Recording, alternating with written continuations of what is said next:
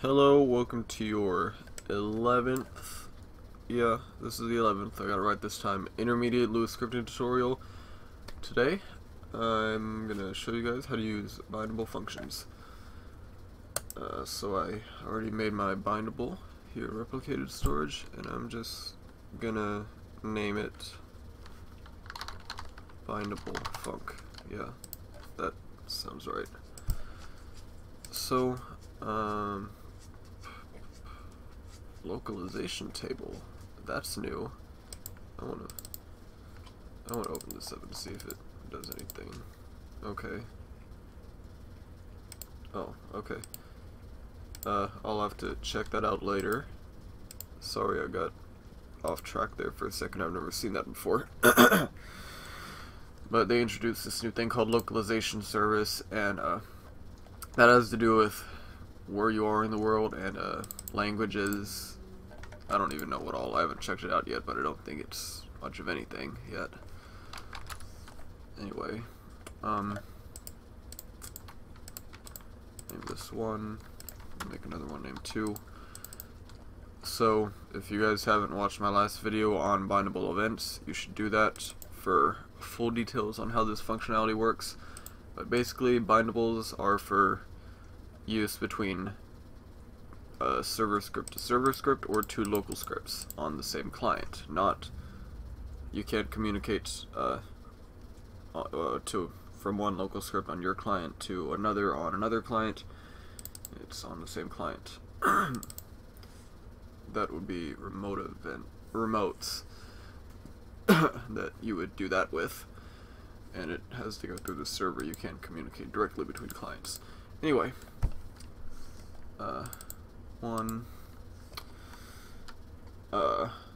also another thing, unlike bindable events and remote events where you can connect as many functions to subscribe to the event as you want, with a bindable event you can only set one callback for it. So that goes a little bit like this. I'm gonna wait one to give the callback time to set up, because last video, the first time I tried to record it, I didn't know what I was doing wrong. I just had the code to fire to the bindable event in one script and the event code on the other script. I had them both on line 1. I didn't realize that what was going on was the code was executing at the same time, so it wasn't receiving the event. Anyway, local result equals replicated storage, wait for child bindable func invoke print result. Let's ask for a random string back, and we don't need to pass in any data. Wait. Okay, I'm just gonna pass in 2 strings as data.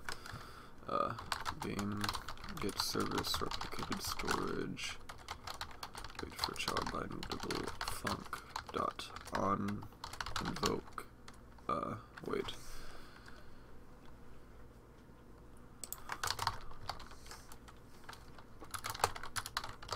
I need to make sure that's what it's really called. On invoke, yeah, okay. That should be defined as a function, blah blah blah. Equals function request data.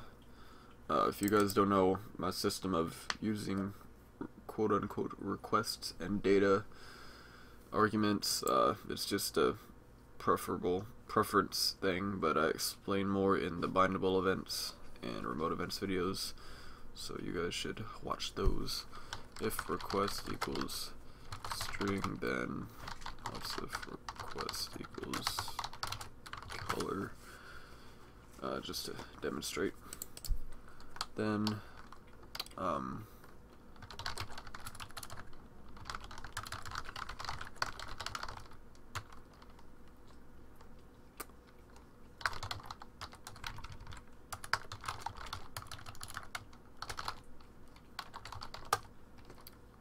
it's actually bad practice when you're instantiating something to set the parent outright like this when it has a lot of properties. But I think I mentioned that before, maybe I'll go over it in another video on like good performance or something. Return table dot concat data 1 no data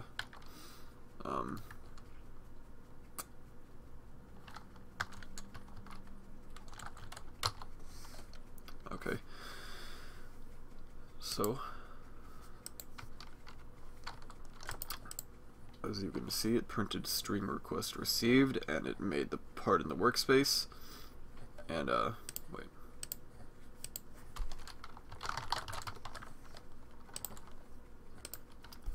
and the printed result is the combined strings of that I sent.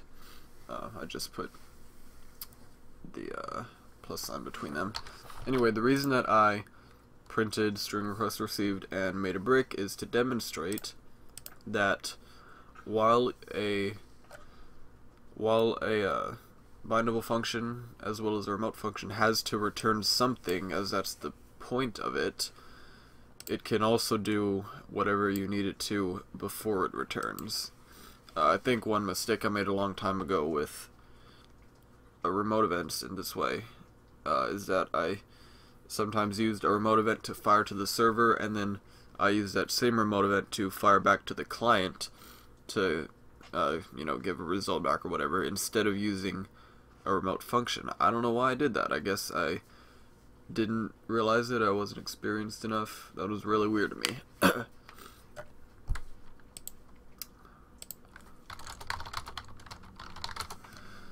So if you guys don't know what table.concat does, it just concatenates all the contents of a table, like each index of the table as a string, and it'll put whatever you, or the second argument is what to put between it. So I wanted a space, a plus sign, and then more space in there. You could just make it an empty string and it'll turn out like this. So yeah,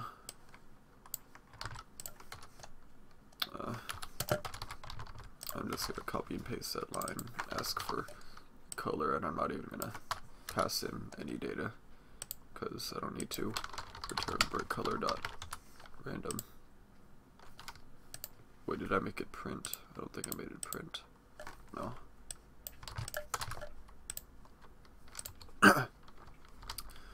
Oyster. Is that even a color? I didn't know that was a color. Come on, Oyster, where are you at?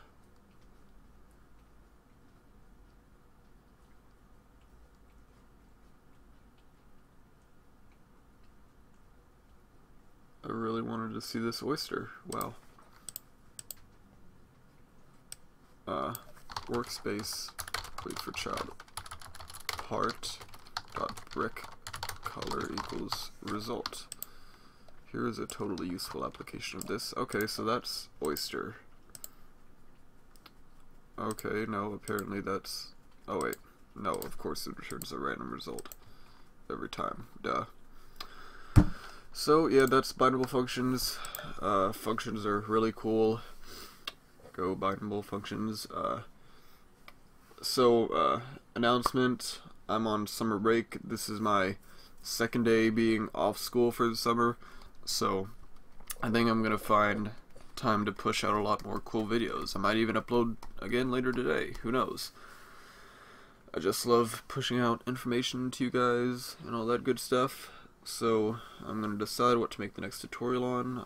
I will see you guys in the next episode.